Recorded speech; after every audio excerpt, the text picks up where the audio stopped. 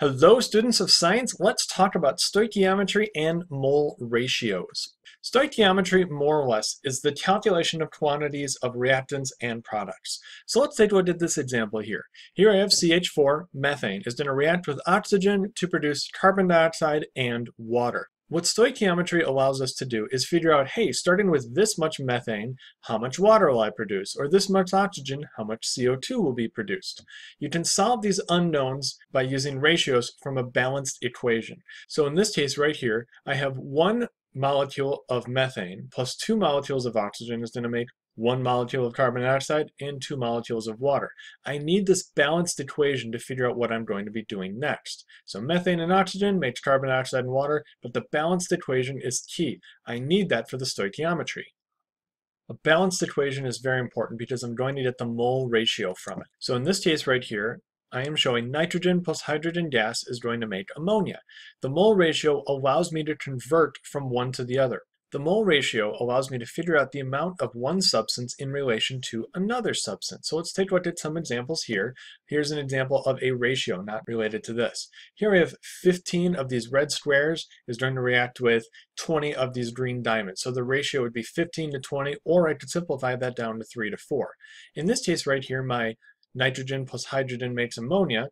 I could say 1 mole of nitrogen is related to 2 moles of ammonia, or one of this is going to produce 2 of those. I could also say 1 mole of nitrogen is going to react with 3 moles of hydrogen there. 3 moles of hydrogen are going to react to form 2 moles of ammonia, or I could say 2 moles of ammonia are going to react with 3 moles of hydrogen. All I'm doing is I'm taking the coefficients in front of there. In the case of nitrogen, there is no coefficient, so it's 1. So that's my mole ratio, 1 to 2, 1 to 3, depending upon what they are.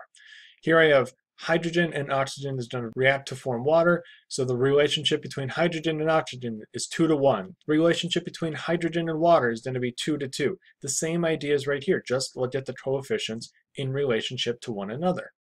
Let's use this to take a look at an example of some s'mores. Don't worry, Woody. In just a few hours, you'll be sitting around a campfire with Andy making delicious hot schmoes. They're called s'mores, Buzz. Right, of course. So graham crackers plus chocolate bar plus marshmallow is how you make a s'more. However, you don't do 1 graham cracker, 1 chocolate bar, and 1 marshmallow. Here I'm gonna simplify this out to almost like a chemical equation. I need 2 graham crackers plus 1 chocolate bar plus 1 marshmallow is going to make my s'more. That's my chemical equation for s'mores as I'm putting it on there. That 2 is important, otherwise you have what, I don't know, an open face s'more. That's not really a thing. So I can get a ratio from this.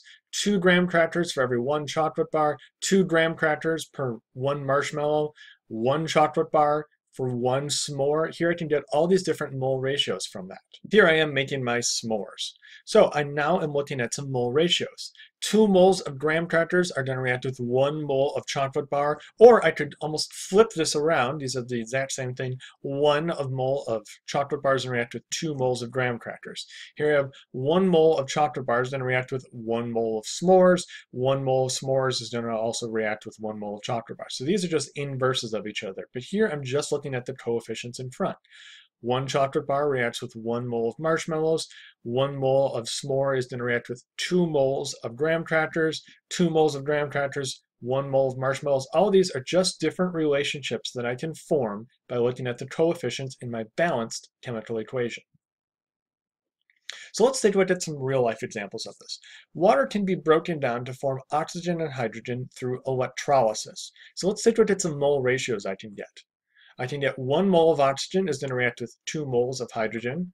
I could get 2 moles of hydrogen reacts with 1 of oxygen. Again, these are just inverses. I could get 2 moles of water is going to react with 2 moles of hydrogen. Or I could get 2 moles of water is going to react with 1 mole of oxygen. All of these capable of being formed by just the coefficients. Now let's take a look at this in an example. Here is water. Here I have the 2 different electrodes coming off of there, and in this case here, I'm forming oxygen, and here I am forming hydrogen.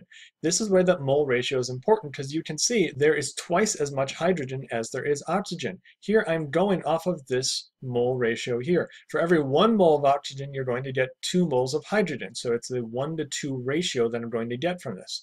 Here's just another example of 1 oxygen for every 2 hydrogens is going to be produced. So that ratio of 2 to 1, I'm always going to be producing twice as much hydrogen as I am oxygen. Here I have the formula ammonia plus nitrogen monoxide is going to make nitrogen gas and water. Now, I have it balanced out with 4, 6, 5, and 6 as my coefficients there. So now I can form some mole ratios. 4 moles of ammonia is going to react with 6 moles of nitrous oxide. That's fine. I could also flip that on its head, 6 moles of nitrous oxide, 4 moles of ammonia. It doesn't really matter which one's on top. I'm going to pick the one that I need for the equations, but that comes later. But that is capable of being formed. I could also do 6 moles of nitrogen monoxide is going to react to form 5 moles of nitrogen gas, or I could flip that around, or 5 moles of nitrogen gas is going to also be accompanied by 6 moles of water, or 6 moles of water is going to react with 6 moles of nitrogen monoxide, or I could do 4 moles of ammonia is going to react with 5 moles of nitrogen gas.